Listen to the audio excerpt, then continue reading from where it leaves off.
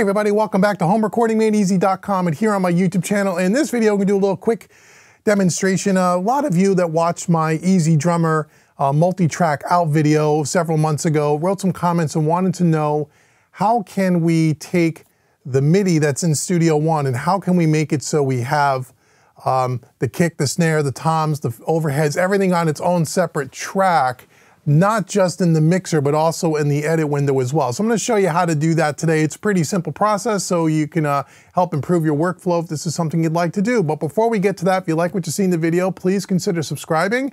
YouTube analytics tells me that 70% of you watching this video are not subscribed to the channel, which is crazy. Do me a favor, hit that subscribe button below and the notification bell if this channel helps you out in any way. It really does help me, and I greatly appreciate it.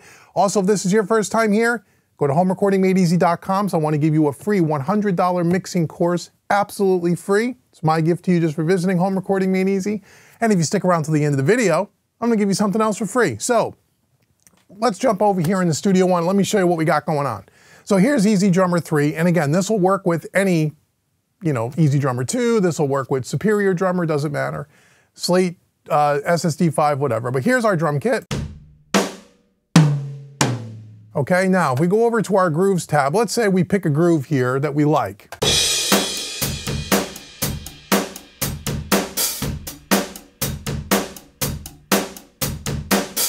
Okay, pretty great. So now what we can do is we could take this and bring this into Studio One. So if we just drag this over here, we could just left click and drag this MIDI part right into Studio One.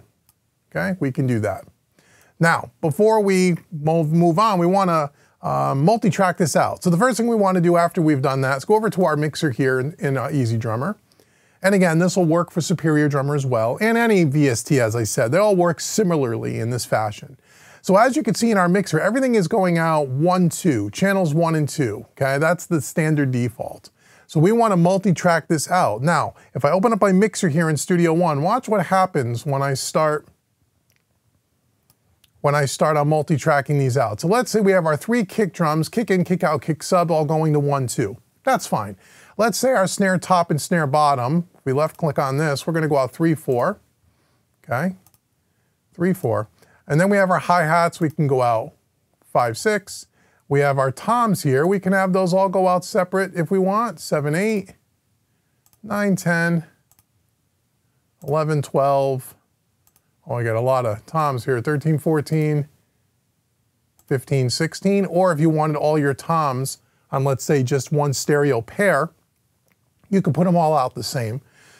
Okay, and then let's say we have our overheads here. Our ride will go out 17, 18, and let's put our overhead out 17, 18, just to keep this simple. The rest of these things, we're just gonna turn down and mute these mics, although again, you can do this however you want. You can split this out into many tracks as Easy Drummer will allow you to, which I believe is 32, right? So you have 16 stereo tracks, and people ask, how come it's always stereo? Can't you put out like the kick drum on track 1, not track 1, 2? Easy Drummer's not like that. I know that's been a heavily requested feature to allow mono tracks, say 32 tracks in a combination of mono and stereo, but right now they're all stereo. Maybe in Easy Drummer 4 that'll happen, who knows?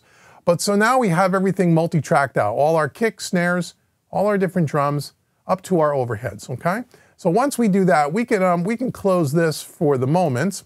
Now, we want to come down here in Studio One, and there's 2 things we want to do here. In the last video, I showed you how in the console view, we can multi-track this out, so we have everything that we just routed in Easy Drummer across our console on different faders. Let me show you that again. So if we come over here to Instrument, right here, and you'll see as we open up that pane, here's Easy Drummer 3, we click the little triangle, we want to go to Expand. Where is Expand? That's where we want to go. Here it is, second choice down. And you'll see that right now we only have 1, 2 checked. We want to make sure we check all of these boxes right out to 17, 18, because that's where we ended up. And as you can see in the console view, now we have all of our tracks, right? But some people, and if I play back this loop here that we brought in Studio One, let me just loop it for you. Okay, if I play this back,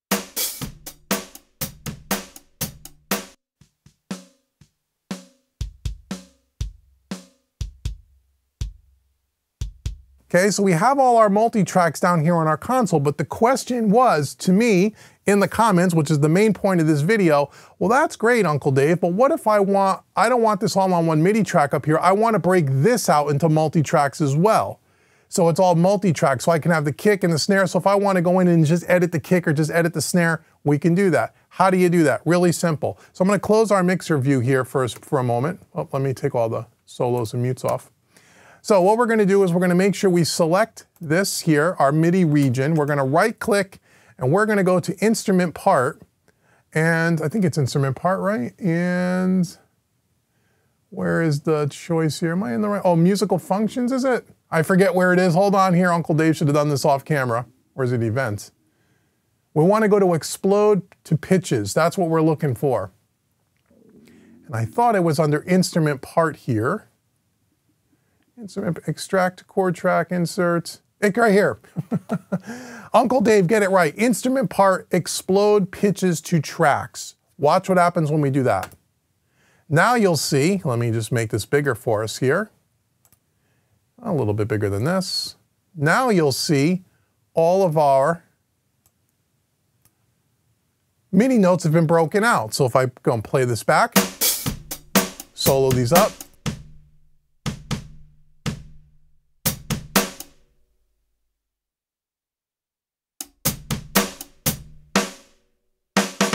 So now we have them all on separate tracks. Now it doesn't name them, it names them C1, C2, D1, T2. You have to go in and listen and you can double click and you can rename the tracks. But now these are all on their own separate tracks, just like they are down here in the console.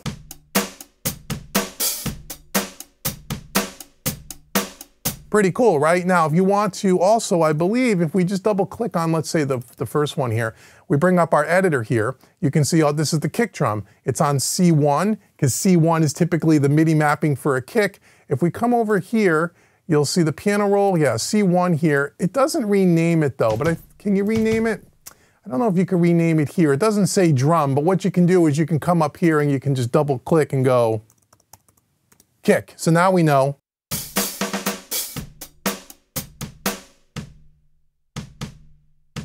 Now, with the editor open, we're just looking at the kick drum MIDI, and you can edit the kick drum MIDI all on its own separate track. So that's just another workflow. Some people like it all in one block of MIDI so you can edit everything together. Some, and whoever asked these questions, wanted to know how you can split it out. That's how you do it. I hope this video was helpful to you and answered the questions that some people wrote in.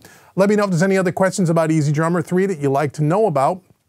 And make sure you check my archive, because over the course of time, I'm going to be doing a lot more videos with the TuneTracks products, because I love their products. We're going to do some songwriting, and we're going to take EZdrummer, EZbass, EZkeys. We're going to construct some songs together, and then we could even use EZmix to mix those songs. So even if you're not a mixing engineer, you can get something that sounds really cool. So thank you so much for watching this entire video. Now, as I said at the beginning, go to homerecordingmadeeasy.com, because I want to give you that free $100 mixing course. Once you take that course, if you want to purchase one of my other courses, and I have plenty of courses, especially on Studio One, I want to give you a 25% discount coupon code. That coupon code is YouTube25. Just put that in at checkout. It will take 25% off any training course on my website. And until the next video, I've been Dave with homerecordingmadeeasy.com. Make sure you like, share, subscribe, and I'll see you in the next video.